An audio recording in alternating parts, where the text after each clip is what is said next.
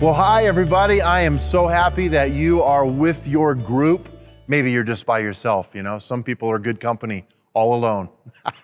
Anyway, whoever you're with, I want to welcome you. And this weekend, we're having a lot of fun talking about adventure. And in your group study, I want you to just take a look at Acts chapter 13, verses 1 through 3, because even in that first verse where it lists all those people, that's important. Because the kingdom of God is about doing things that are adventurous, but rarely do we do them alone. That's why you're in a group. That's why I have 3 small groups in my life. And I love every one of them for different reasons. So I just want to encourage you with a couple of thoughts today.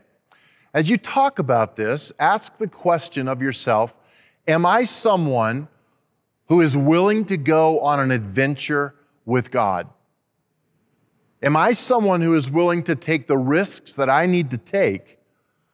And then I want you to talk about that with each other. Matter of fact, I'd love for you to find out in your group, like who's the biggest risk taker? Who's the best planner? Because risk takers like me need to be connected to planners like my wife, Bonnie. That saves my life sometimes. So anyway, as you talk about this, also be prayerful about a couple other things. Note that God has always been a God of adventure. And sometimes I watch people who walk with the Lord for a long time, and it starts out very adventurous, but then they get bored. And I just want to say this, God hasn't changed. If I'm bored in my Christian walk, it's because of what I'm doing, not what God is doing or isn't doing. I've got to own that.